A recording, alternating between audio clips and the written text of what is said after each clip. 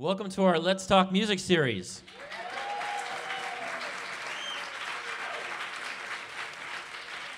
We're also streaming this event live all over the world, so hey guys out there, wherever you're looking from, I hope you enjoy. So Let's Talk Music is an interview series. It's very intimate, and we have artists, we have record producers, we'll have general people in the music business come, and you can see they'll be here, and we have Wayne. Native Wayne is the host of all of these series. He's a double Grammy-winning producer with No Doubt. He's been a DJ on K-Rock and Sirius Radio, so he always is the interviewer. And of course tonight we've got Incubus, yeah, with Brendan Boyd and Mike Einziger. So Incubus, you know, they're a local group. They went to Calabasas High School, which is in Southern California. In 1991, they formed the band, and of course, we all know how successful they were. So let's invite in Native Wayne, Brandon Boyd, and Mike Einziger.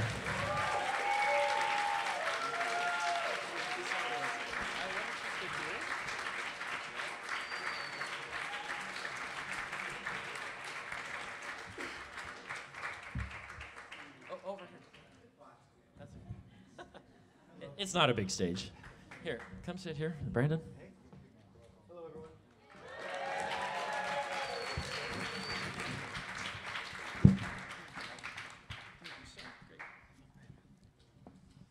Welcome to Let's Talk Music. I'm Native Wayne Jobson, and we're honored and blessed this evening to have one of America's great rock bands. They've sold 13 million albums, 2 Grammy nominations, have been nominated for American Music Awards, Billboard Awards, and you know, just lots of awards like that. So let's hear it for Mikey Einziger and Brandon Boyd.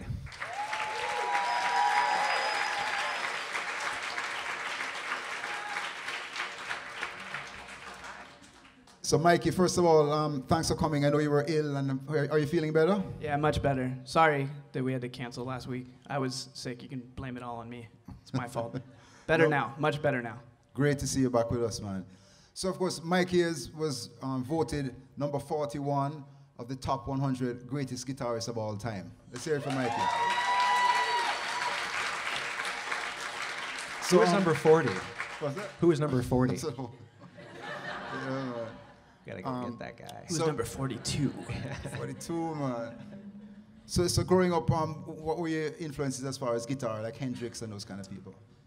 I listened to a lot of, Brandon and I listened to a lot of the same music. We met each other when we were 9 years old, 10 years old, and we kind of grew up listening to a lot of the same music together, which was, early on I was really into like Michael Jackson and Van Halen, like the early 80s. You know, that was a really special time in music. And then must have been about, 7 years old during that time period, 8 years old, and then going on into like middle school and high school, I started getting into stuff like Led Zeppelin, Jimi Hendrix, The Doors, and then later on in high school, it was more Nirvana had just kind of become really popular, and Soundgarden and Faith No More and Alice in Chains. There was that whole sort of period of time. The Red Hot Chili Peppers, I could just keep going and going and going. There's so much music, and more recently, I guess I started getting into classical music that I had never really been exposed to in the last, 8 or 10 years. So yeah, it just keeps going. That's what's so great about music, is you can continually discover new music all the time. You'll never get to a point, at least I will never get to a point where I'm not curious about it anymore.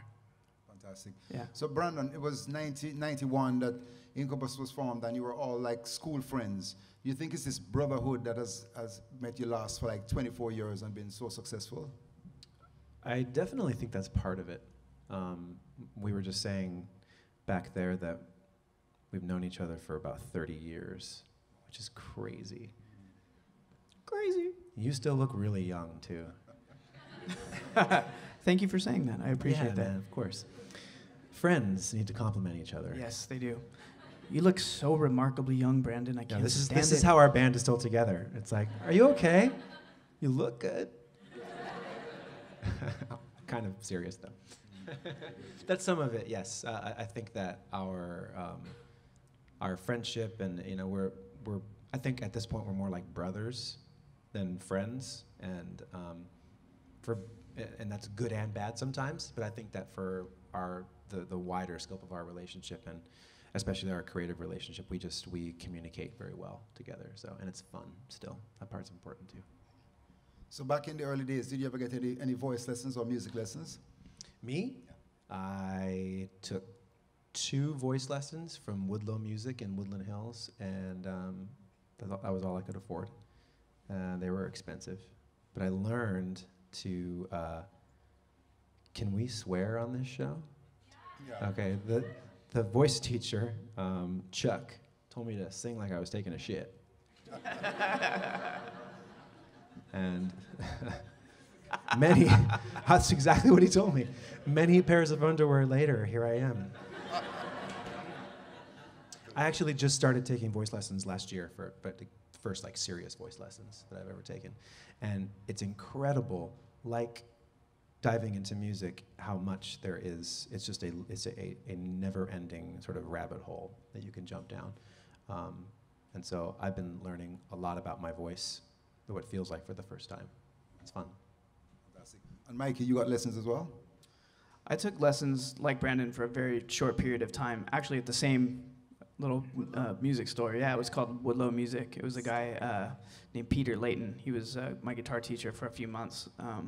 And once I got to a point where I could hear the music that I wanted to play, and then I could learn how to play it, I could teach it to myself. Once I was proficient enough in that respect, I just became wildly obsessed with playing songs, that I thought were interesting and stuff that was always slightly out of my ability level. I think that's what really kept me going, was figuring out how to play things that I didn't think I could play, and then I would surprise myself continually. And so lessons helped me in the very beginning just sort of get the skills that I needed to keep going.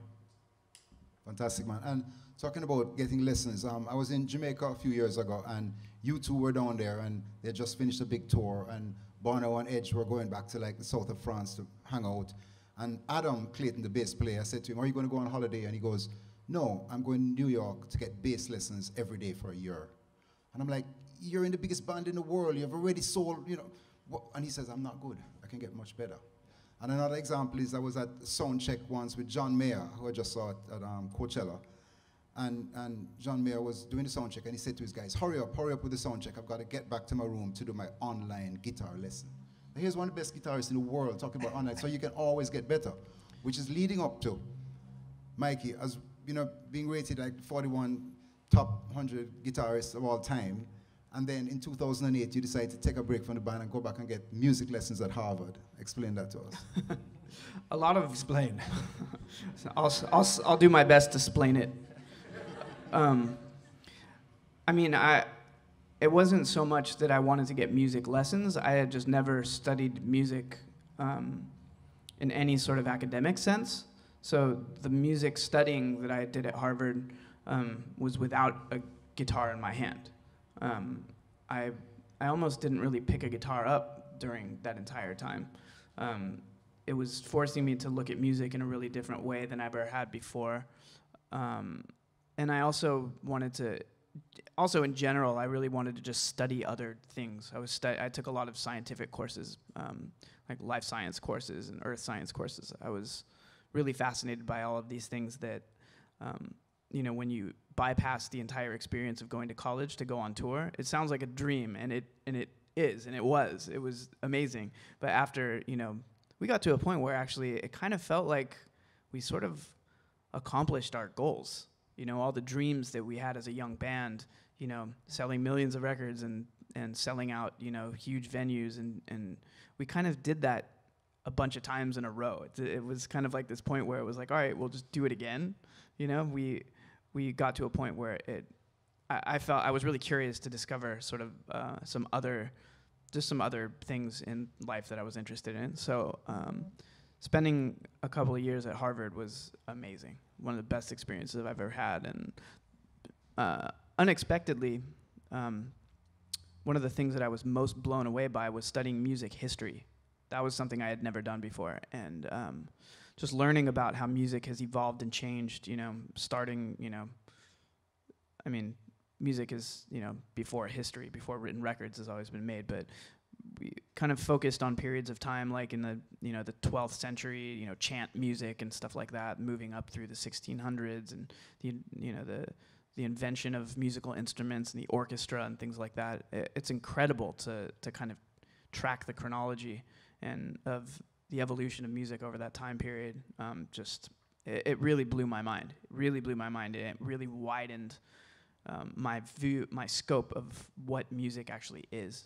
It's such a huge place, and that's why I really mean it when I say that it's a life. You can devote lifetimes to it and never be satiated. It's just something that gives to you continually. You can study it forever, and I'll never get bored of it. Isn't it interesting that like all of that and all of that amazing music history leading up to it, it's all moving in a direction. It's evolving towards something, and it'll never stop anywhere. But like, I couldn't help but think of like modern pop music, and like those are its parents. Yes, it's so weird. Well, it's like it's kind of like you go from like these genius 3-hour symphonic things to like. Well, that was the movies. When those early symphonies were written, and the early operas and stuff like that. Those were the movies that. Yeah, there was no radio, no TV, no movies. No, that was what people did for entertainment. Yeah. Exclusively, there wasn't anything else really. Nothing that resembles what we have now. So to see that and kind of contextualize that was really mind blowing for me, because I wasn't really aware of that before. So apart from being a wicked singer and songwriter, Brandon is also a wicked artist and author. So Brandon, tell us a little bit about when the band took the break in 2008. You went to college and did art. Yeah, we Mikey and I sat down. We're like, we accomplished so many of our goals so many times over. What should we do? And we both were like, let's go to school. I didn't last as long as he did in school, though. I started getting my homework assignments, and I was like, Yeah, I remember you were like, I gotta do work. Yeah. It all of a sudden made being in a rock band seem like way more fun.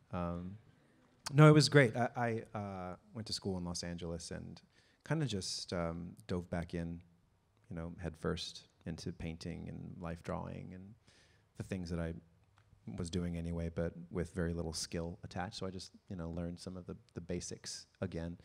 But one of my enjoyments, one of my pastimes has always been drawing. And so I like to publish books of the drawings. They're there. Wicked. So that's that. Perfect, man.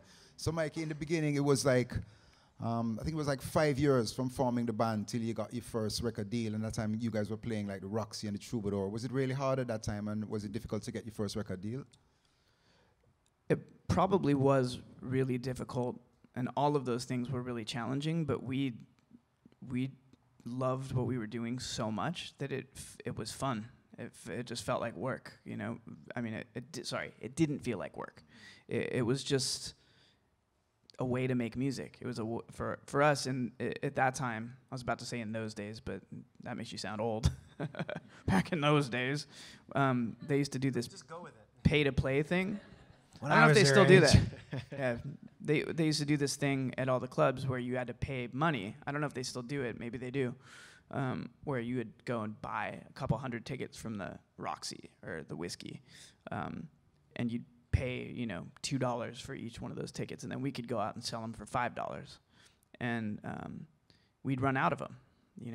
We'd buy 200 tickets, and then we'd have to go get more, and we'd sell 5 or 6, sometimes even 700 tickets to these little shows at the Whiskey and the Troubadour. We were kind of terrible too, which is so like kind of terrible.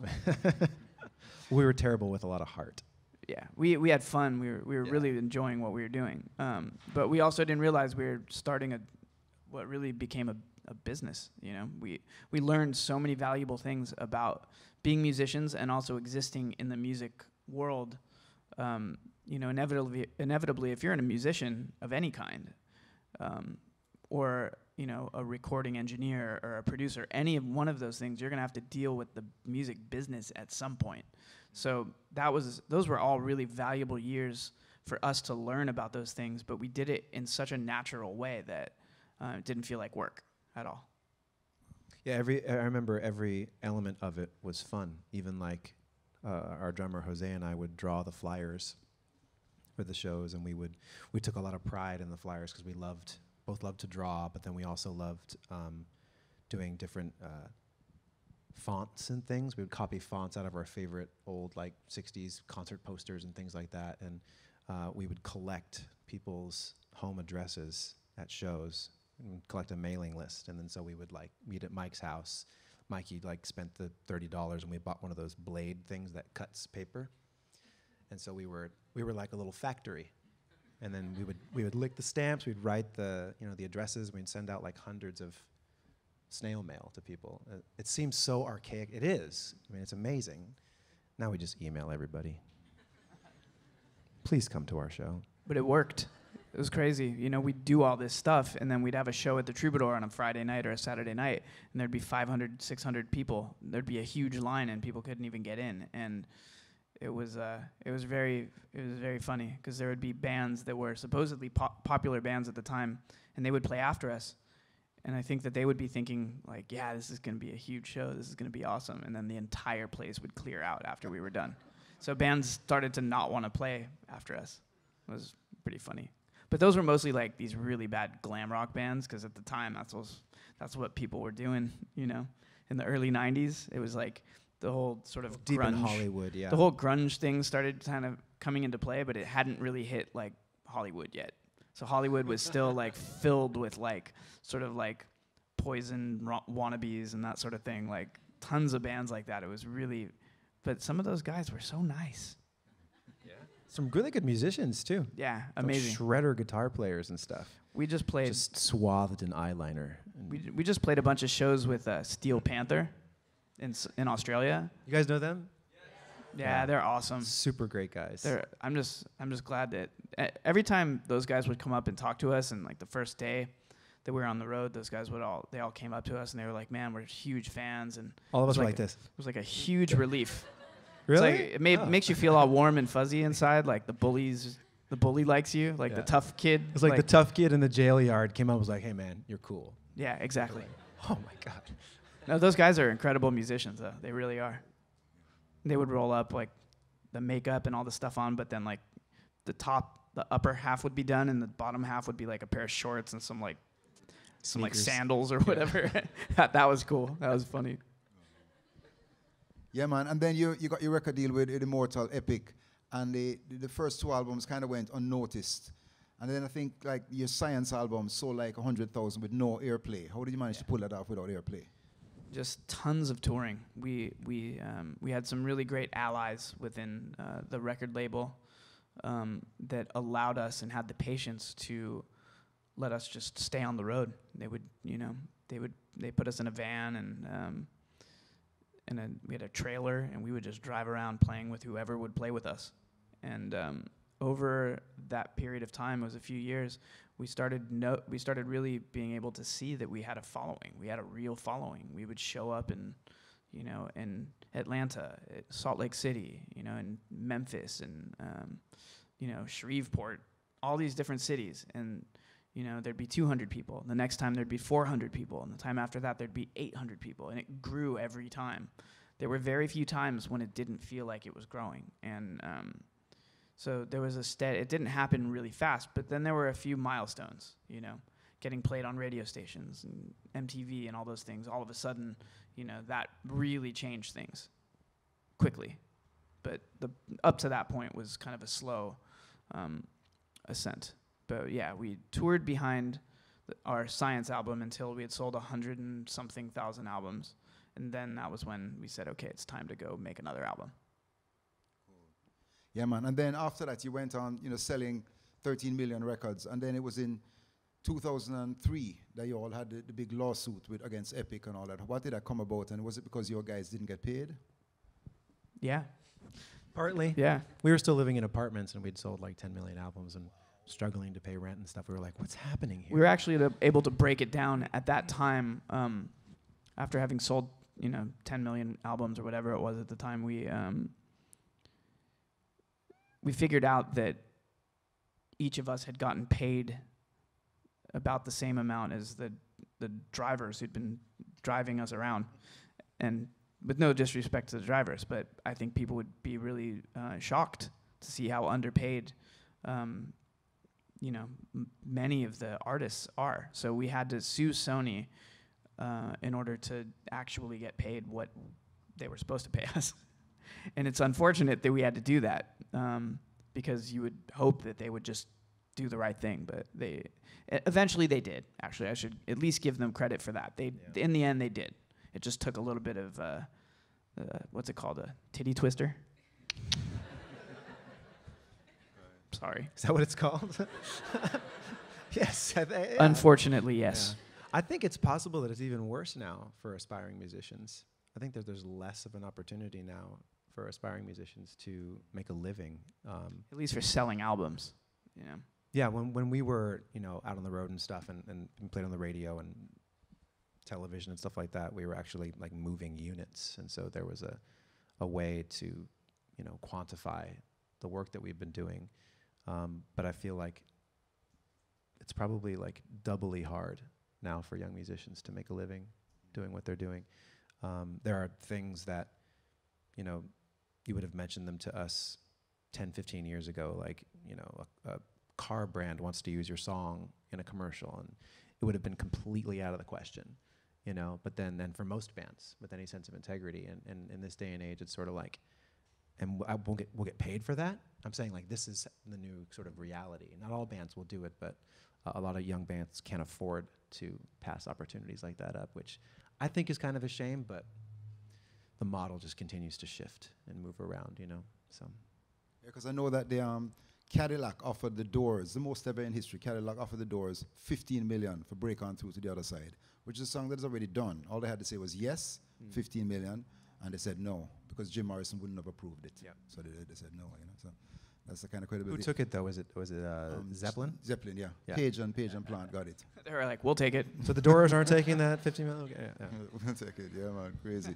I will. Yeah, man. So, changing the subject, tell us about the songwriting process. Do you write the songs before or in the studio? How does that work? It's been a little bit different every time. I think that there are certain things about our songwriting process that are similar each time, but we sort of change environments all the time. And with the change in the environment, I think that some of the dynamics will shift around a little bit. Would you agree with that?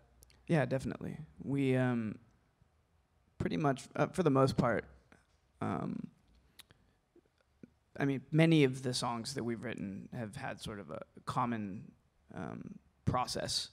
Like most of the time, I'll write some kind of little, chord progression, and it'll be in some kind of just a really minimal state, and then I'll share it with Brandon, and if he's inspired by it, he'll just, start writing lyrics and melodies to it.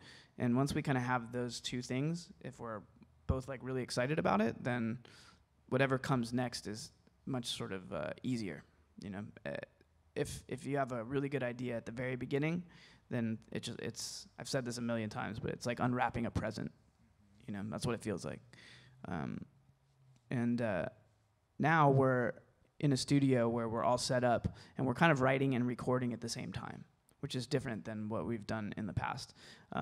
But it's been great because it allows for spontaneity, and recording is so easy. That's almost like the easy part of the process. Writing the material and having great material, that's the challenging part. One thing I've noticed with getting a song off the ground is like with you and I, like you'll write a guitar riff, and if you're enthusiastic about it, like check this out, whatever, like, and it usually gets me excited about it. I'm like, oh yeah, we get all fun together, and then we take that enthusiasm. The song's called Fun-na-na-na. Fun-na-na-na, yeah. One more now. And we'll take that enthusiasm and show it to the guys and be like, right?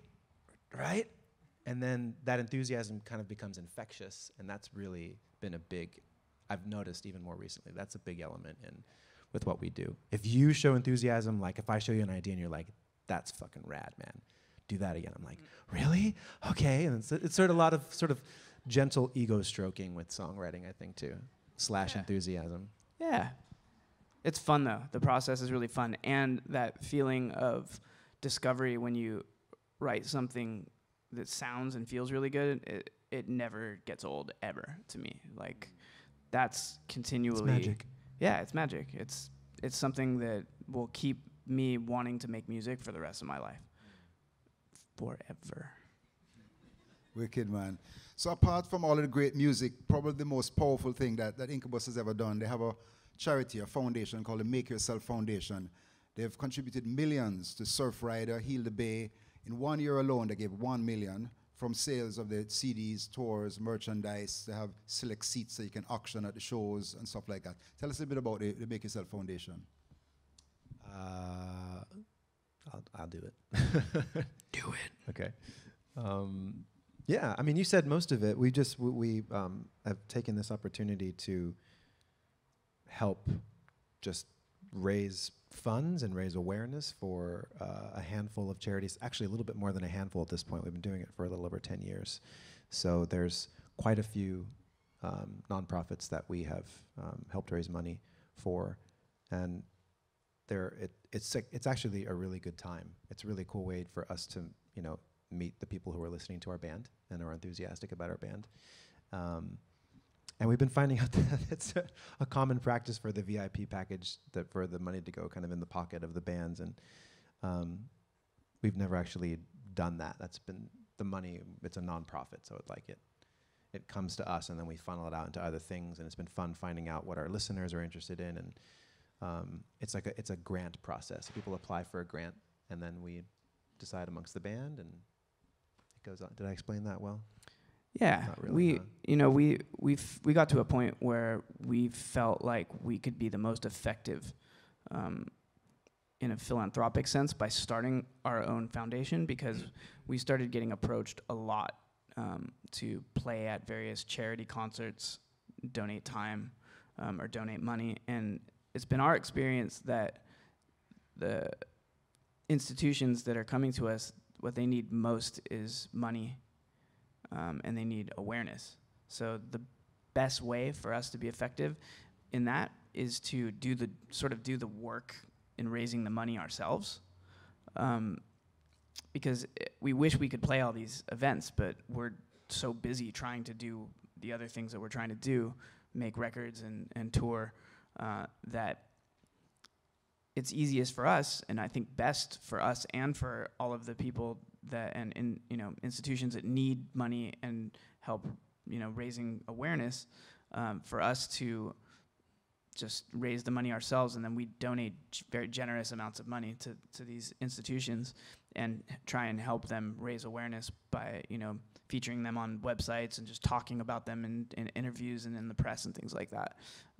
So it's sort of also a utilitarian thing as well, not just it feels good and it makes us feel good and we're happy that we can help, but this is the way we think we're most effective in doing it.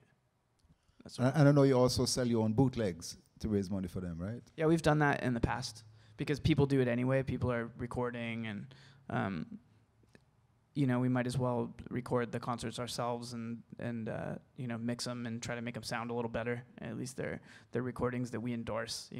I don't really listen to them, so I can't. It's like I'm too self-critical, and they do sound better than some of the cell phone recordings. Yeah, I make so many mistakes when we're playing concerts, so I just don't even want to listen to it. But if people that are listening to them enjoy it, that's really all I care about. But you look great when you're doing it, Mike. Thank you. Thank you. Yeah, and Brandon, do you think that music can actually help change the world and change governments and stuff like that? I absolutely believe that is true. It's the knee-jerk reaction is to think that that's sort of a foolish sentiment that like rock and roll or art could save the world. But I've witnessed firsthand as a fan and a listener, first and foremost, that that power that music and that art can have in an individual's life. it changed my life at a very young age, and it sent me on a trajectory that I'm very grateful for. So, you know, and even if what we're doing makes someone want to be in a band themselves, to me that's actually kind of amazing. That's one of the coolest things, one of the coolest compliments, you know, you could ever pay is like, your band made me want to be in a band. And that's why we started a band, because we loved the bands we were listening to so much. But then some of the things that your favorite artists or musicians say and some of the things that they do can be really impactful as well. So the Make Yourself Foundation for us has been us utilizing that opportunity. Like, we found the opportunity to raise attentions around certain things. And it's Earth Day today. Happy Earth Day, everybody. Oh, yes. Yeah. So we've done lots of work with humanitarian charities, but quite a lot of environmental charities as well. Yeah. Fantastic. It's been fun. Cool, man. So, Mikey, to go to some of your solo projects, tell us about, Mikey played guitar on the song that you would all know, which is Wake Me Up with Avicii and Aloe Black. It was #1 in 39 countries. Yeah, that was a really fun project to be involved with. The three of us, Avicii's name is Tim. Aloe and we wrote that song at my house together, and that was the first time I'd ever written music with either one of those guys. So it was... Good job, dude. Thanks, man. Yeah, everybody liked it. Thanks, guys. The next question is, why didn't you call me? I'm just joking. I don't know. I didn't think you'd be into that sort of thing. I didn't know if I was into that sort of thing, but it worked out just fine. No, I'd never worked on any sort of project like that before. And when Avicii asked if I would do something with him, I wasn't really familiar with his music, to be perfectly honest. And I did a little bit of research on him, and I actually really liked that Level song that he had. He has has an Etta James sample in it, and I thought that was a really well-produced song. So I just figured, you know, he's obviously a talented guy, and we met up one time before we got together to write, and he was just a really sweet kid, really young, really just excited about making music, and you know, I was just kind of like, why'd you call me? You know, he kind of could, you know, work with whoever he wants, and he was a big fan of Incubus, and wanted to try and write some real songs, and so he came over and we started writing a piece of music, and then it got to be about 7 o'clock in the evening, and he was like, I gotta go. I've actually got a session tonight with this guy, Aloe. We're gonna, you know, they were working on other songs together. And, well, I just said, well, why don't you just have him come over here and let's finish this song? Because we already had pretty much all the music laid out for the song Wake Me Up, and we'd written the top line melody. We just didn't write any lyrics.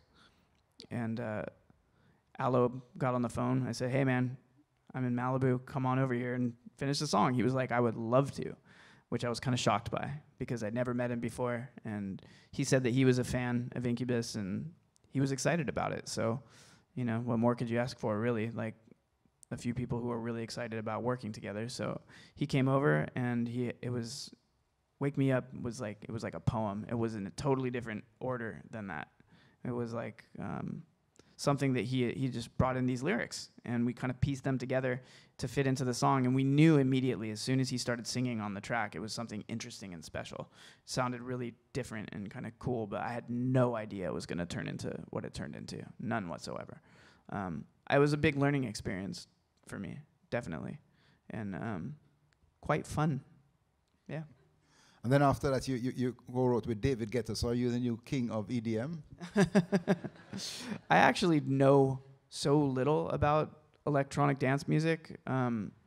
It's more, to me, music is more about people than anything else. Like, if you meet somebody that you connect with or you really like on sort of a personal level, that's really where it has to start for me. So, you know, when I first met Guetta, he was just a really cool guy. Seemed like somebody who'd be really fun to be in the studio with. So that's kind of just where that came from. And again, it was like one of these really sort of organic, natural things where I had no plan for anything to happen, had no idea if anything cool would happen at all, but it just sort of did.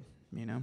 And I'm thankful. I love those kinds of experiences, you know. That's, to me, that's what making music is. And it's great because to me it just informs everything, and it makes me appreciate, you know, what we've been able to accomplish more than anything in the world, because it shows me how challenging it is, you know. And I've worked with some other people where it's been like, wow, you know, like this is going to be really hard, you know, like we have it really easy because we work so well together. And yeah, I've been really lucky. I'm really thankful, and I feel really lucky to have gotten to, you know, be involved with the different, you know, musicians that have come into my life. Fantastic, man. So, Brandon, tell us about Absolution Calling, the new EP that's coming out. May 15th, Incubus? May 12th or 15th? I think it's the 12th. May 12th, 2015. Yeah, the new EP is called Trustfall, Side A. And the Side A is alluding to the fact that there will be a Side B, which is coming later in the year. And that's a couple of things involved there. We weren't really planning on making a record. And there was a strange sort of fortuitous twist of events. A recording studio became available to us at just sort of strange, wonderful serendipity in town here. And then a tour I was supposed to be on got canceled. And we were like, we should probably make some music. Everything kind of just fell into place. So, but we started writing music, and then some touring opportunities came up, and we decided that this would be a good year for us to maybe get back out on the road a little bit, but we also wanted to be making music. So the EP seemed like the most logical way to get things started. And then we also were taking into consideration that people don't really buy whole albums anymore. So we figure if we like split it up a little bit, maybe it would fool everybody into buying a whole album. We'll see if that works. Is that fair to say? Absolutely. Yeah, okay. And then, Mikey, you've done some amazing work with orchestra. I know you did, I think, N Vacuum with a chamber orchestra. You want to tell us about that? Actually, that kind of evolved out of, we were talking about my injury. I injured my wrist back in like 2006, 2007. And I had surgery, and I was kind of out of commission for a little while. And while I was laid up, while I wasn't really able to play guitar for a little while, I really wanted to learn how to write music that, number one, I couldn't play, you know, because I've always written music that was within my ability level, because I was always the one playing it, you know, and playing with the band, you know. But there was something interesting to me about being able to write music that I couldn't play, or was on other instruments, or a group of other instruments. So that was sort of just my curiosity about, you know, learning about orchestral music, learning about writing pieces of music for other groups of musicians. It was a huge, huge responsibility and a really difficult challenge. It was just such a big undertaking. I had no idea what I was getting myself into when I first started doing it, because, you know, and then when, like, you know, 80 people show up to play a piece of music that you wrote, and you can tell that like three quarters of them like don't want to be playing that music, because, you know, the classical music world is very snobby. they love Bach and Mozart, and they're not very open-minded. I'm being stereotypical. I mean, obviously there are people that are much cooler than that, but there's, you know, some stereotypes are there for a reason. And it was really challenging, you know, to get it all to fit together and to make it all work. But I learned more from doing that one thing, that one concert, than many other years of stuff crammed into a short, you know, period of time. It's just like diving into the deep end and learning how to swim. But it was really fun. And my good friend Brian Cox, who's a physicist from England, he came out and did this lecture before the beginning of the concert that was just really mind-blowing, and it kind of got everybody in the mood in a really good way. And I don't know, it was a really, really wonderful experience for me. And that was kind of a bit of the impetus for me wanting to go and study yeah, it was a totally new experience for me, and I think that in making music, that's what I'm always looking for. I'm always looking for a new experience, and I feel fortunate in being able to have found it many times. And then you did another orchestra piece called Forced Curvature of Reflective Services at the Disney Concert Hall. Yeah. What was that like? That was one of the most stressful experiences I've ever had in my life. The name sounds stressful. The name. Yeah, Can't it remember was. that name. Well, I didn't really have any opportunity to hear what the piece was going to sound like before it was performed. It was just kind of like, here, That was such an interesting thing for me to be able to write this piece of music that I had to imagine it in my mind before having ever heard it. So it was like writing all of this information down. It was actually, that piece of music was actually a project that I was working on while I was at Harvard. So it was actually something I did for school. So I was given the opportunity to have this piece performed at the Disney Hall, which I was absolutely not going to say no to, but I had to figure out a way to make it so that I would have time to actually write the music. So I went to one of my professors at Harvard and said, hey, I've got to write this piece of music for the Disney Hall, and could I do this in your class? And the teacher was really excited about it. And so we I did it in the context of sort of a school project, and that was really fun. And but again, like I said, really stressful, because I was taking finals when that concert happened. So it was like I had to fly back. I flew back and forth a couple times, and I was in the middle of taking all these exams. And I think I remember having breakfast with you at one, right around that time, and you were like, "How's it going, man?" I was like, "I am so stressed out. I don't think I've ever been this stressed out in my life." But it was awesome. And Buy you breakfast. I think I bought you breakfast, actually. Nice. But it's fine. We have a thing going back and forth, Yeah. So Who pays? whatever. You can be my sugar daddy some days. I'll be your sugar daddy other days. It's fine. It all evens out in the end. It's a push and a pull. Yes. And you had like 12 guitars and 12 strings on it? Yes. That was so that piece of music was written. It was really a fun experiment. I wrote it so that the score, the top half of the score, was sort of like the mirror image of the bottom half of the score. So it was like you could fold it in half, and when you open it up, it was just a reflection of itself.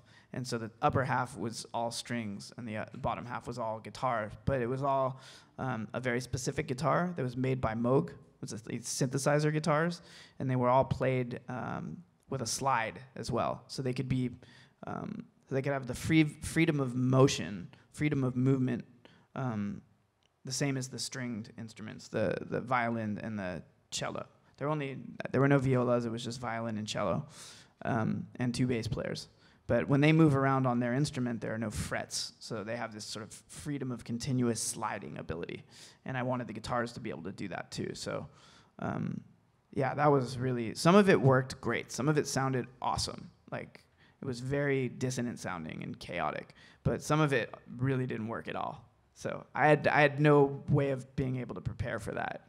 It was just sort of like, it's like when we play festivals, we call it throw and go, because they throw our stuff on stage and we just go and play, and that's it. There's no checking the sound, there's no anything, you just have to do it. And that was sort of the same thing, except every person I knew, all my friends and family and everybody, Brandon and everybody's there, so I was so nervous. Oh my God, was I nervous.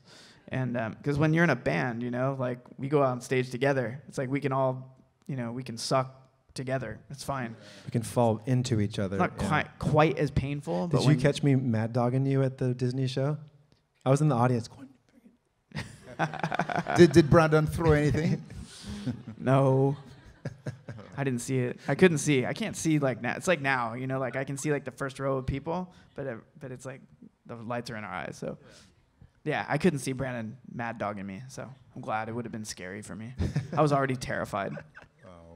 Yeah, man. So, Brandon, there was 1 year where Incubus did 250 shows in 1 year. How do you get enough energy to do that many shows? Caffeine had a lot to do with it. I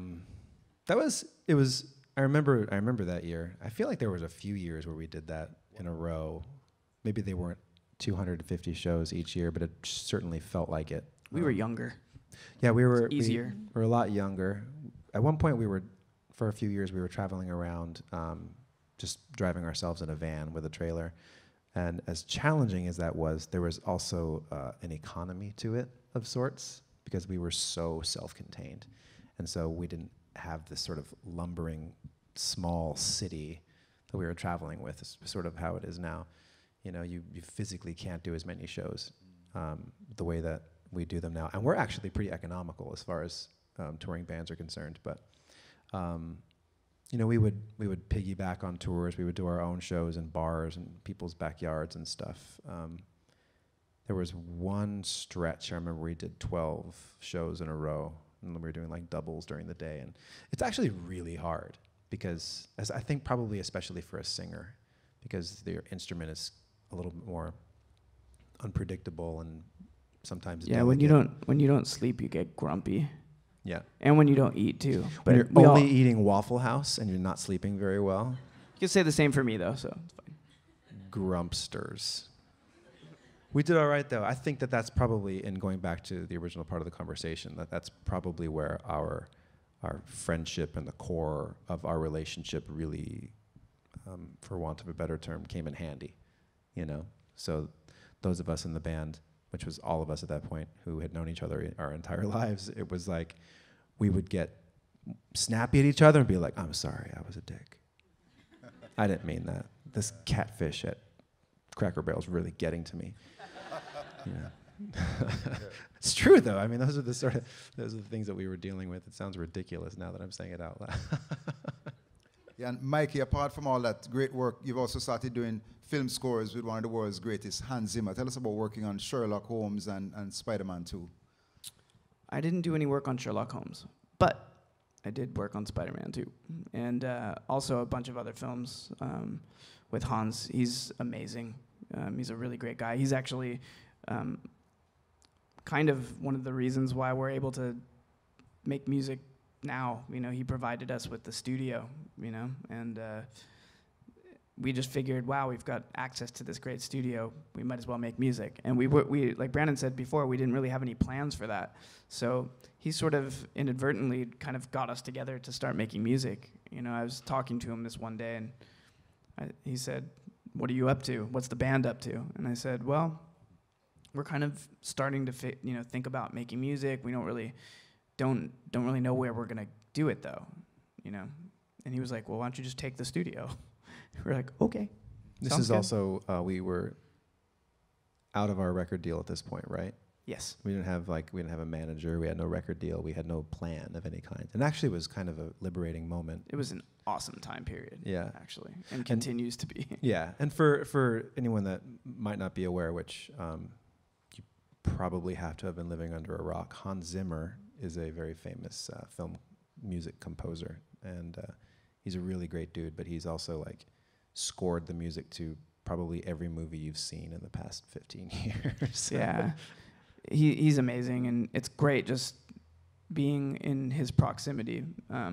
Many years ago, I met him, I don't know, it was probably like 12 years ago, and he told me a long time ago, "Hey, if you ever want to get into doing movies or you just want to make music in a different way than you've done it in the past, call me up. Like, you know, let's talk." He's trying to steal you out of the band, man. And and a few years ago, like, I don't know, 2.5 years ago, I called him up. I was like, "Hey, man, remember you told me to call you?" And he was like, "All right, I've got a place for you." So he gave me a little studio, and he has a complex of studios. And he gave me a little room in there. And my fiance is a violinist who does she did Sherlock Holmes with him, and a lot of other films, Interstellar, 12 Years a Slave. And I was able to actually do little bits of work on those movies as well, on 12 Years a Slave and on Interstellar, just like little pieces here and there, which was amazingly fun and cool. And yeah, all of a sudden, you know, just being in his world, you know, it's proximal. It's like if you're around when something's happening, they'll go, "Mike, come in here. What do you think of this?" You know, and all of a sudden you're, you know, writing music for this movie or whatever. That has yet to work for me, being at the studio. But I do sort of loiter around some of the studios. It'll happen. Don't worry. La, la, la, la. Hans is actually shy in a certain way. He probably just assumes you're not interested. That's what he said to me actually a long time ago. And you told him otherwise, right? No, he was asked. He assumed that I didn't want to be involved. Like early on, early on, he was like, "Well, I don't want to bother you," you know. So he probably thinks the same about you. I'm gonna loiter around his studio. He'll knock on the door and and come in and say hi. He'll be like, "What are you guys doing in here?" He's done that a few times, you know. Yeah, man. I actually met Hans 20 years ago when he did the music for Cool Runnings, the Jamaica bobsled movie. So really, really great guy. Awesome. Yeah, man. He's such a great guy. So one last question. Brandon, what advice you have for up-and-coming musicians and people out here in the business to make sure that they don't get shafted like you all did with Sony? That's a very good question. The thing that comes to mind would be for people to focus on what excites them, especially with creative endeavors. I feel like if you're pursuing things that are tickling your heart and your head at the same time, they're making you feel that sort of that magical wonderment that's hard to describe, and you're probably heading in the right direction. So that's what we've been chasing this whole time. I feel like those moments of excitement, and I really feel like what I've been doing, at least, is trying to create environments around me and nurture environments around me that are sort of welcoming to that sense of magic and that sense of creativity. And it seems to show up a little more often when I sort of provide an environment that it sort of wants to come to. Does that make sense? Yeah, man. Yeah. Definitely. So streaming, we have some questions coming in from the streaming.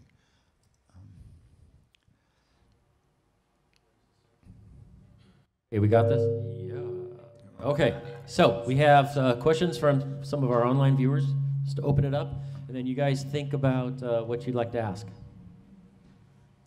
So the online question comes from Kim Morgan, and the question is for Mike. She wants to know, what is your favorite song to perform live? Favorite song to perform live? That changes all the time. I'll have a different answer for that, every week, really. God, what have we been doing that's really fun? It's all fun. We play these songs, and some of them we change. For example, I'll just say this. I really enjoy playing the song Dig. We have a song called Dig. And we've changed that song many times over the course of the last 10 years. And it's continually fun. And I've actually always enjoyed playing that song live much more than the recording of it. The recording of that song has always been sort of like, whatever to me for some reason, but playing it live is much more impactful. And we've been able to, playing it live has actually really shaped the way I feel about that song, much more so than probably many of the other songs that we've written and recorded over the years. So that's my current answer. It brings up an interesting point, though, because I don't know if you remember, while we were recording that song, we were certain with what we knew the lyrics and the melody and the structure was going to be, but then the rest of the song really hovered in limbo for a long time. And it was as if it didn't want to have a body. It wanted to just sort of float around and be whatever it wanted to be, but we had to give it a body in that moment in time. So now live we can sort of change its clothes all the time. Yeah, it's great. Yeah. Thanks, Kim. Good question. Okay. We'll take questions from the audience, and we'll pass around the mic. So raise your hand. Pass the mic. Pass the mic around. Okay, I saw back here first. Who raised your hand first? Here, right here, right here. Here we go. Hi, guys. I'm from Seattle, so just wanted to say thanks for being here. What's your name? Kyle. Hey, Kyle. And your music was kind of like the reason I started playing guitar, so thank you for that. And very welcome. My question kind of doesn't have to do with music, but since you guys are from Southern California, what are your favorite places around here, and where do you go that kind of excites you and gets your inspiration going to get back in the studio or maybe think of some new music? I'm continually fascinated and enthralled by California, all of it though. It's like a small country, in and of itself. I get really excited to go to the studio, so I go to the studio. It's fun to show up there. It's also near your house. It's near where you Yeah. live, so it's like, Yeah. oh, you want to record there? That's a good idea. Yeah, and it wasn't my idea to record at that studio, which is the best thing. I was like, yes, we'll record there. I really love Southern California, but I also really, I have a thing for Central and Northern California coast. So anytime I feel like I need like a recharge in my environment, I usually head north. If you haven't seen it, I would recommend it highly. Yeah, it's pretty awesome. I'll second that motion, actually. We both of us were born and raised right here in Los Angeles, and more recently, just as far as places that I've been going to spend time is in Northern California, up in the Plumas County area, which is in the Sierra Nevada mountains. It's really beautiful up there, and I absolutely love it. So, yeah. It's just far as a place that I like to go, someplace that gets me inspired, makes me feel. It just really kind of resets me in a good way. When in doubt, go to the woods. Yes, the forest, magical, mystical forest, unicorns and dragons and things like that. They have dragons in Plumas? Yeah, but it's dangerous because fires can really break out easily. So so they're like, they keep their mouths shut. They keep put them calm. muzzles on them. Yeah. Yeah. Thank you. Thanks, Kyle.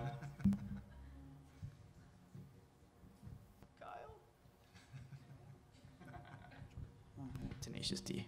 Hey, Hi. my name's Charlie, and thanks for being here. What's up, Charlie? And so before, Brandon, you guys described your relationship as kind of a push and pull, where, you kind of take turns, like, paying for each other, so added, Yeah. I mean, that's just an example of how, like, at one time someone would kind of be hustling and doing more work for the two of you, and then you have a time where you got to relax and kind of take a break, and someone else, like, kind of picks you up.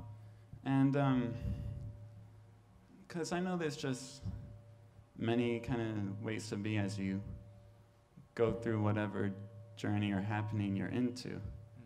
And I'm thinking of one where you're just like completely independent and you're always kind of on your own, just opposed to when have like a companion. Does that kind of work? I'm sorry, I don't understand. Is it a question? I think he means that is it easier working together rather than working by yourself? I mean, but just not only in music, but just like going through life when you have a companion.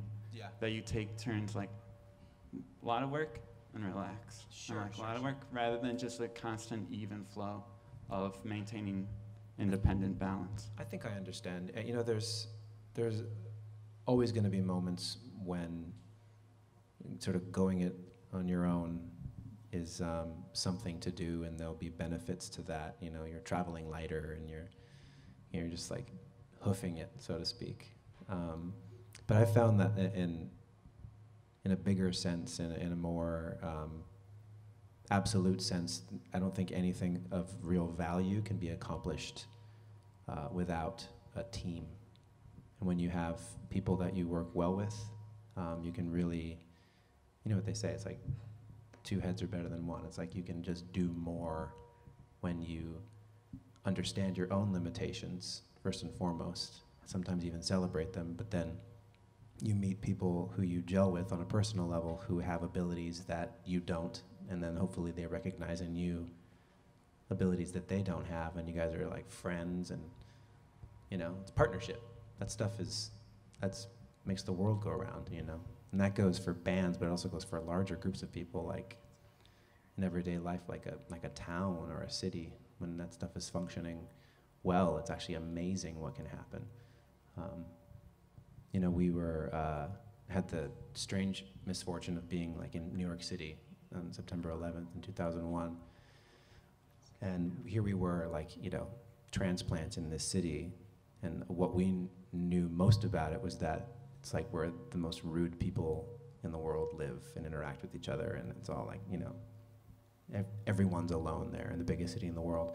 But I watched in a split second this city of millions of people just like completely band together and organize in a way that I did not think was possible. And so that's obviously a much larger example, but it's pretty wild what could be accomplished when people put their heads together. I don't know if that answers your question, but.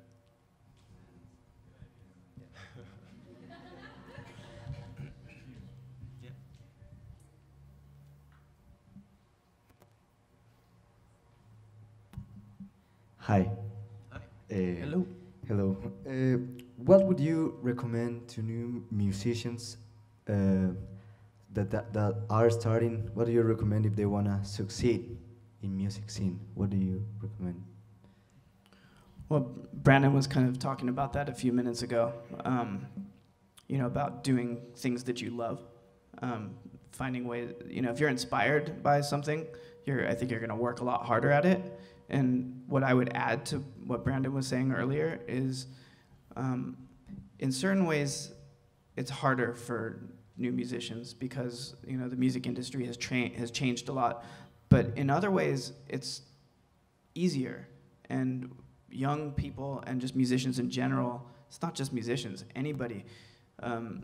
We have so many more tools to use now. Like, technology has made it so that making albums is really easy. Making recordings is so easy to do with minimal equipment.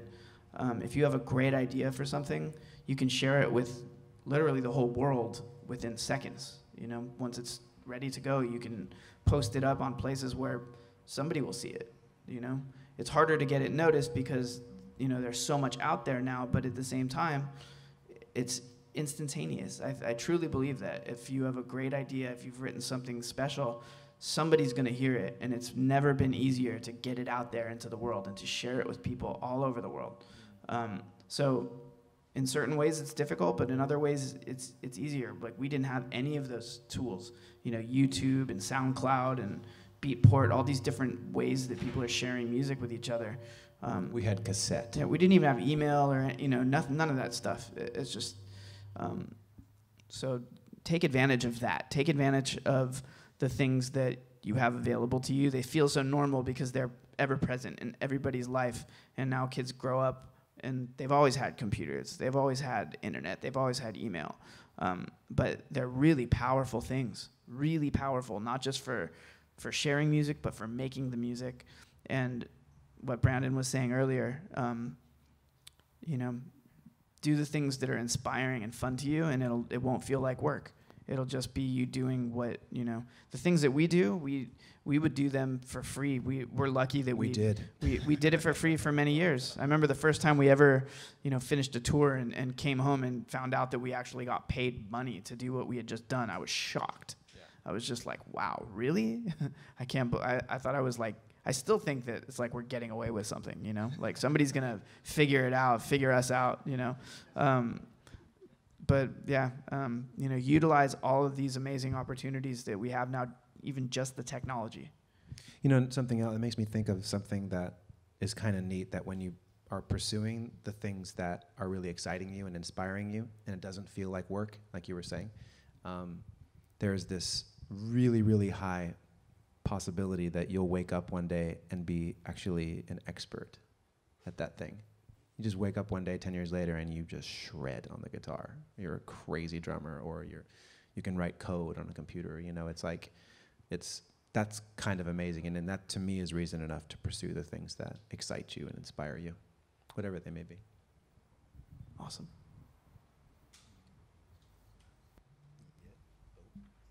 I don't want to choose.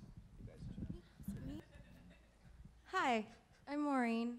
To kind of jump off on that question, what do you think about streaming services like Spotify and how that changed the game? And like you mentioned earlier, how you had to split your EP to sell records. What do you think about Spotify? I still don't actually think that we're going to sell any records because of that, but it's just shot in the dark.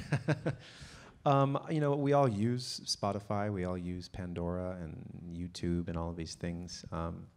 It definitely, I feel like they're going to get better as time goes on as far as how they compensate artists for the services. At the moment, it's still kind of in a state where it's like there are some that are better than others as far as compensating artists for their work, but it's still pretty difficult, especially for aspiring artists to make any money through streaming services. It's like fractions of a penny per spin, you know, so you'd have to amass like ungodly amounts of spins in order to actually make a living doing it. So, but I think that some of that stuff is really going to be changing here in the next, hopefully sooner than later. I don't know when, but your guess is as good as mine. I just embrace those things, you know, like I'm just happy that people are excited enough about music to want to go get it someplace, you know, whether it's a record store or I listen to music on YouTube all the time. Like I kind of live on YouTube. I love it. It's awesome for everything. So I don't know, you know, different people have drastically different points of view regarding things like Spotify, streaming services, and whatever. I don't know. I just think it's all good. That's easy for me to say because, you know, like we've been able to be successful and all that. So I'm sure that there are musicians out there that would strongly disagree, but I just think in terms of the technology in general, I think that, you know, we just have to embrace it, you know. You get a song played on Spotify, you know. That's it. It's that simple. Hello. Hey guys, how you doing? What's up, man? Hi. Hey, what's up? I don't know if you can see me. I'll definitely see you. Can a see little your bit. silhouette. Okay. First of all, you know, you guys are great. Thank you for being here. And Brandon, I'm a big fan of your voice from a vocalist to another. Thank you. I've always loved your tone. Your delivery is Thanks, man. very strong, kind of unapologetic, but yet sweet. I don't know. There's something about your voice. It's really cool. Thank you. I agree. Right? I mean, cool. My question is this, you know, and I'm sort of going to go into the spiritual realm here. Sure. Do you feel like in order to get to where you're at right now, or where you have been, you know, for the past 12, 15 years, successfully doing something creative, are there any major sacrifices that you have had to make in terms of the way you live, the way you know, your principles, or I know this is kind of like personal and deep, but might as well make it worth it. So, you know, is there something that you feel like you consistently do within your life that keeps, you know, those creative juices flowing, you know, keep the fires on the log kind of thing? Sure. Yeah. That's a really good question. You know, I think that compromises, you know, we compromise every single day. You know, I meet people sometimes who are like, I am uncompromising, and those people are usually kind of jerks, and they're kind of lonely, and they get spit in their coffee and stuff like that. I said no fat cream, you know. There's little tiny compromises every day, but it's the you pick your battles, you know what I mean? Like there are things that I've decided were important to me when I was younger, and there are things that I decide are important to me today. And there are certain things that I won't compromise on. And I've been fortunate in my life that I haven't had to compromise those things that are the most important to me. And I guess kind of circling back to what I was saying before with you, you know, it's like I've done my best in my personal life to create environments around me, whether it's at home or when I'm traveling, that are conducive to that feeling arriving. And when it doesn't arrive, I don't take it personally because I know it can't always arrive. But what I like to do is stay in a sense of almost like this is going to sound really cheesy, but I can't think of a better word. Wonderment. I like to sort of continually remind myself of how much there is that I am not an expert in, and how much there is to be in awe of every single day. And I find that I'm continually amazed at so many different things, from the smallest things to the biggest things. And I usually feel like writing about it as a result. You know what I mean? So I don't know if that answers your question at all, but a little bit. Okay. It's a big conversation, obviously. Yeah. Yeah. Sure. Well, can I add something to that? Yeah, please. I mean, there are some very simple sacrifices that we've made, like it's very difficult sometimes to maintain relationships, not just with like a significant other, but like family members, your pets. You know, we're gone, you know, especially earlier in our career, gone for 10 months out of the year. So, you know, you miss tons of family functions, birthdays, holidays, all that kind of stuff. So those are some heavy sacrifices to make, you know, that you're missing out on, you know, watching, you know, nephews and nieces grow up and, you know, contact with your parents and just tons of things like that, you know. It's like being an astronaut, but you live on Earth. Yeah. And that's only sort of the beginning. Where's of it. Mike? He's in space. But I mean, you really just have to love what you're doing, though. You know, like you do it for there's a greater picture. You know, there's a reason why you're doing it. So, you know, some of those things might not necessarily feel like sacrifices at the time, but I think when you, like for us, you know, getting a little bit older, you know, you can look back and see, wow, you know, I did make some decisions, and they had. Maybe I won't call them sacrifices. I'll just say that they had impact. They had consequences. But then and I completely agree with you. I think that there are things that occurred like in our family. Those are just some of the obvious ones, you know? Yeah, but that being said, what also happens as a result is there's almost like this, there's this process of the people that come into your life who perhaps are relationships that are a bit more shallow. They won't last if you're the earthbound astronaut, as I'm going to start calling it now. The people that like really love you and that you're really in love with and in family with and in relationship with, like they stick around and they understand. And you give them you afford them that same sentiment. When they are in love with a person or a process or a project, you give them that same space. And it's a beautiful thing to be able to have that with a loved one, and those are the relationships that last, and those are the relationships that it doesn't feel like you're compromising anything because there's a real understanding. Yeah. Hey, what's up, you guys? I'm over here on the side. Hi. And I have two questions for you. One of them is, do you remember the space guy from the Certain Shade of Green video? The space guy? Space guy. Of course. So that's me. Oh, sweet, awesome. What's up? It's been a while. What the one? Wait, in San Francisco. At Brick by Brick. Speaking of space, or Bottom of the Hill. Bottom of the Hill. Bottom of the Hill. That was the name of the club. I was the earthbound astronaut in the video for you. Thanks for that, man. Because Brandon's dad was the space guy down here, right? At the end of the video, that was my pop in the spacesuit. So Yeah. everyone, tell me your name again. My name's Tommy. What's up, Tommy? Tommy What's was the guy in the astronaut suit that walked across the stage and was in the audience during. It was like one of the first music videos. Crowd surfing, right? I wish I did more of that in that video. You did though, right? I was not very acrobatic. I definitely need to work on my space skills. Spacewalking. It was hot in that thing, right? It was heavy. It was hard to move around. Yeah. Yeah. Well, thank you for your service. Well, thank you.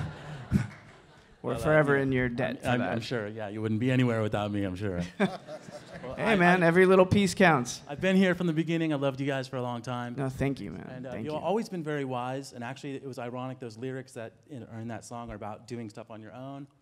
And I feel like you guys are doing it on your own now without a label, which is really cool. We're on a label now. Yeah, we have a label now. What is it a major label or is it an Island Records? Oh, wow. It's a major label. Yeah, of course. I mean, obviously, I was just wondering if you had chosen to go that independent route, and if you could speak on that subject about kind of a lot of people talk about like the problems in the industry, Spotify, streaming, and what do you think is a solution, you know, as far as like independent artist and making your own music, make yourself, you know, how do you do that? I don't actually think that there is in an absolute sense, a solution. I don't know if the way that that technology is heading and the way that it is now and the direction it's going, I don't think that we're going to be able to really operate in absolutes anymore. And as far as I'm concerned, that's actually okay. It creates a sort of non-linearity and a fluidity with things that is going to allow for it's vastly democratized the process, like you were saying. It's like anyone now with an idea and a laptop can, or even a smartphone, can upload something to the web, and you never know what's going to catch. The flip side of that is that it's going to make it that much harder every single day for any one thing to get noticed. So that brings to mind putting really cute cats in all of our music videos from this point forward. I actually think that's an amazing... Has any band done that? Just kittens crawling all over us while we're playing? We'd be huge. I like cats. Baby tigers. Jaguars. Yeah. Jaguares. Sorry, we're digressing. Jaguares. So, yeah. we decided to sign with a major label for a number of reasons, but some of the larger reasons were that so many of the people who were our original champions at Epic Records are now at Island Records. Am I wrong? No, that's totally right. Which was exciting for us. It was like, these are the people that believed in us first, and they're still enthusiastic about music, and I don't know. So. Yeah, I think that just sort of to speak on that subject of independent artists versus artists signed to a major label, it really comes down to, you know, each individual person and who they are and what their goals are and what they want to spend their time doing. Because, you know, if you want to do everything yourself, you can. You can do everything yourself. You could market your music yourself. You could record it yourself. You can mix it yourself. You can master it yourself. You can do all of these things. It just depends on how much of your time you want to spend doing all these things. If you really want to do that, do it. Awesome. Great. If you would rather make the music and then let other people handle many of these other things that need to be done, then, you know, for me, I would rather spend my time worrying about the music than a lot of the other things. And there's a lot of trust that goes into that. You don't want to do marketing meetings with me? Not particularly, as much as I love you. Those kinds of things, I might want to do that for like another band. You know what I mean? But when it comes to your own music, just for us, for me, to keep myself focused on some of the tasks that we have, I would rather spend my time, you know, and focus on a more, I guess it's a more sort of simple approach to it. But there are many other people who, you know, who see it very differently, and you know, they want to control every tiny little detail about how the music gets released and who's listening to it and where it's going to come out and, you know, what every photograph looks like and what the clothes are and every little thing. And I just can't make myself care about those things. I just can't, as hard as I try. But that doesn't mean that that's a bad thing. It's a good thing, because there are other people that do that really well, and it shows, you know, in their work. But I think everybody has to figure out what it is that they want to do. And the good news is that there's a system, or many systems, sort of set up for however you'd like to do it. You know, you can do it in the most simplistic way where you're not doing anything but, you know, writing songs and letting somebody else handle everything else. Or you can be totally in control of every single little detail.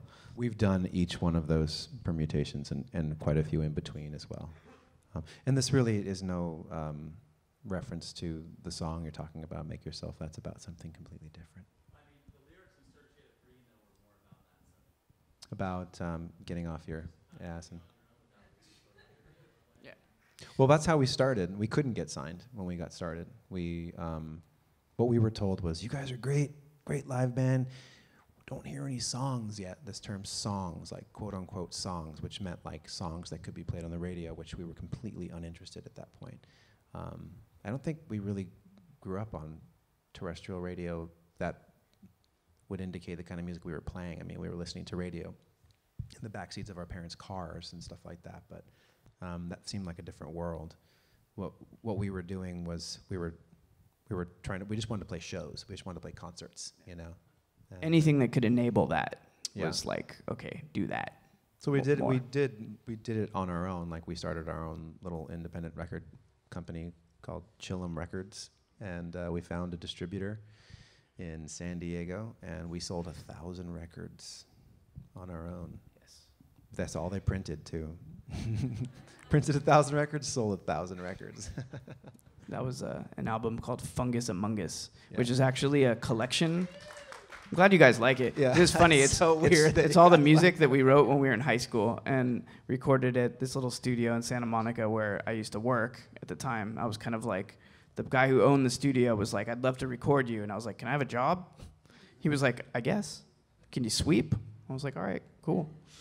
And yeah, it was a symbiotic, beneficial relationship. And that album, Fungus Among Us, has now sold, I think it's like about 700,000 or 800,000 copies. That's crazy. Way. Yes way. Really? Yes. That's so crazy. Nuts. I wish that we Thank you. Knew what we were doing more. Hey guys, how about one more question and then we'll wrap this up? Yeah. How Sorry, about we talk somebody a lot. over here? You want to go? Okay. Hi, my name is Bella. Hi, Bella. What songs of yours are the most difficult for you to perform? That's pretty easy to answer, actually. Difficult to perform, easy to answer. It's like a t-shirt. I'll be here all night. We have a song called Agoraphobia. It's kind of sort of a mellow song, really hard to play. Talent chords. For me, really hard for me to play. And there's a bunch of this stuff happening in that song for you. And I also think we have a song called A Crow Left of the Murder. I think that song is kind of what gave me carpal tunnel syndrome. Not anymore, though, huh? Like, yeah, I can now. fly through it now, but back then. I think that we have done something similar over the years with song writing.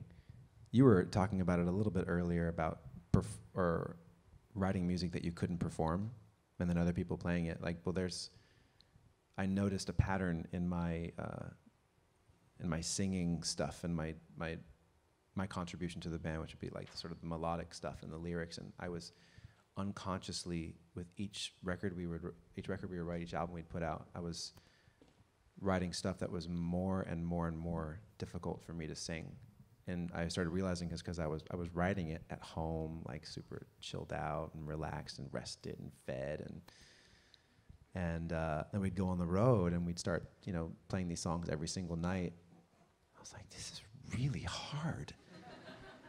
All of these songs are hard. Not one of these is. I think there was like one song in the bunch for a period of years that was like, oh, I could take a break here. It never made me want to stop writing challenging material though, because I started noticing I was getting better as a singer as a result. So it was almost like I had this unconscious drive to get better at what I was doing. I think I've gotten a little bit better over the years, but anyway, they're all hard. That's the answer for me. And they're still hard. I had to go and learn how to sing for real in order to keep up with us. Cool, man. So I want to say special thanks to Mikey and Brandon. Let's hear it for them. Thank you, guys. Thank you, Wayne. Nice, man. And they were generous enough that there's going to be a $5,000 scholarship in Incubus's name for a student here. So let's hear it for them for that as well.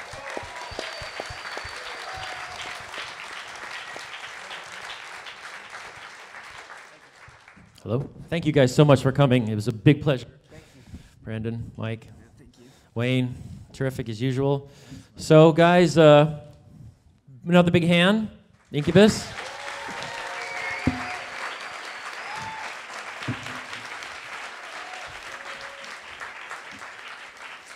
So we'll have archived the recording that we made, so you can check back on our website. And please check back in with us, because we will have more of these events in the future, about once a quarter. So who knows what's going to happen next. So again, big hand. Uh-oh. You're hiding. Thanks again, guys.